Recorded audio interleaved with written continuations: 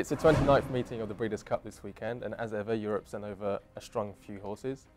Aidan O'Brien won 2 races last year, but Paul, can he win anything this year? Oh yeah, as you say, O'Brien was the only winner from Europe last year, and I actually think he's probably got our 2 best chances. Yeah, the best chance, I suppose, comes in the Breeders' Cup turf. Yeah, I mean, you know I'm not the biggest fan of St Nicholas Abbey there's ever been, but I think he's going the right way this time, and by that I mean he's going left. Yeah. We both know he's 0 for 7 going right-handed, so as far as I'm concerned you can scrub the run in the arc. Now the interesting thing is, for once the Americans have got a serious contender. This point of entry comes in with a nice unbeaten run. He's only rated £1 behind St Nicholas Abbey. And the O'Brien team have got a fair idea of how good he may be through Treasure Beach, who's taken him on a couple of times in America this season. Come up short, but I think they know that St Nicholas Abbey has probably just got that little bit more. Yeah. Just enough. And the thing is, I wouldn't be entirely surprised if Treasure Beach might not be run as a pacemaker, but he might well be up the front, just ensuring that it's a solid... He should set a good gallop. A solid gallop, just to see if this point of entry will really stay a fast run. Mile and a half. Yeah. But actually, I think Charetta, the French filly, she could be a bigger danger. Yeah, and she beat the Fugue in the Yorkshire Oaks, and that's pretty strong form line. Oh, absolutely.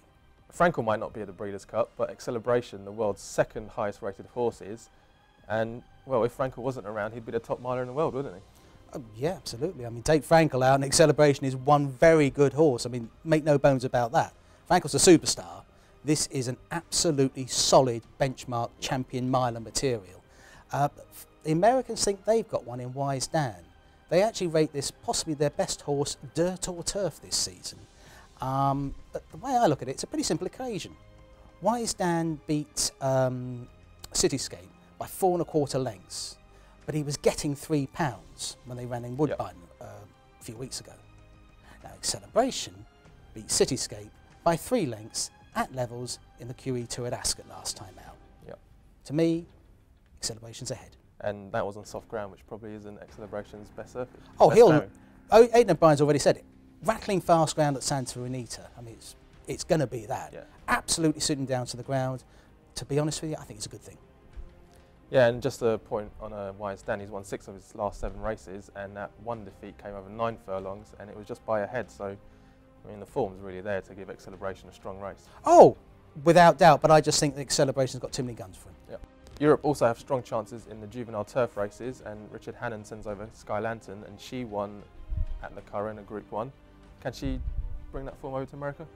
She can do. I mean, both her and Dundonnell, who's our chance for the juvenile turf, on form, they're the best. My only slight reservation in terms of them as actually betting proposition is they're 2-year-olds, they're travelling halfway across the world. You don't know how they're going to step off the plane. And it's not a case of how they actually get there. Yeah. But until they run, you don't know how they've taken the flight. So that just worries me a bit in terms of the price they're likely to be. Can't knock them on form, though. Who would you prefer, Sky Lantern or Dundonnell?